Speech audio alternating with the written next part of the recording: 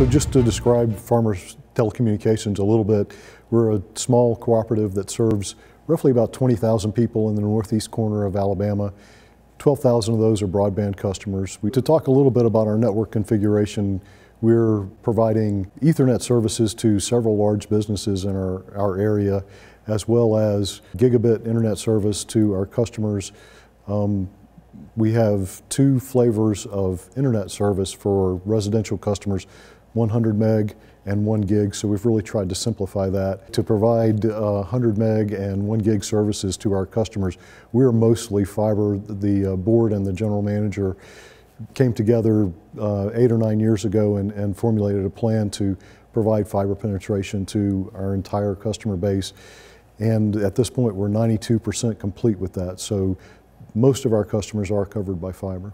The type of equipment that we're using to provide broadband service is really the legacy B6 gear from Calix, active Ethernet, and recently in the past couple of months we've decided to make the switch to AXOS and to GPON at the same time. So we're learning a couple of new technologies and design tools to facilitate GPON fiber as well as the AXOS platform in order to try to provide a stable growth mechanism for the services that we anticipate having to offer over the next 5 to 7 years. In terms of what we're trying to do in future-proofing our network, we're providing a framework to grow the network over the next 5 to 7 years. One of the considerations in moving to AXOS and GPON was what's going to happen with 5G.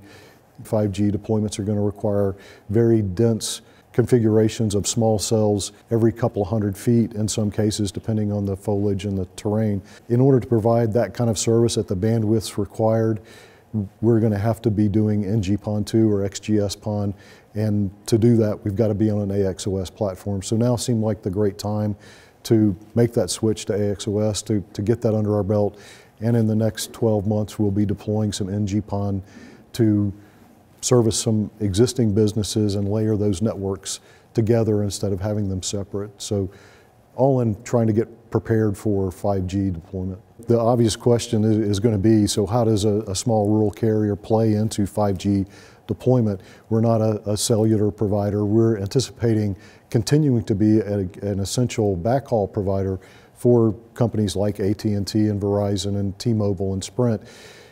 We do that today. As 5G comes to our area, we need to continue to be able to provide that service. It's a valuable stream of revenue for us, as well as we need to have a clean pathway for those folks to deploy 5G into our area. We don't want our customers to get left behind on some of the really cool things that are going to be enabled with 5G.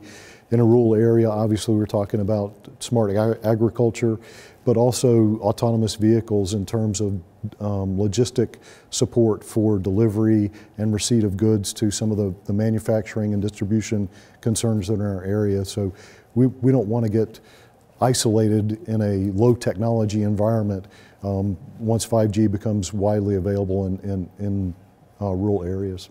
Manufacturing and distribution centers absolutely have to have high-speed bandwidth that is always on. And so that was one of the motivating factors for us to build out that fiber network.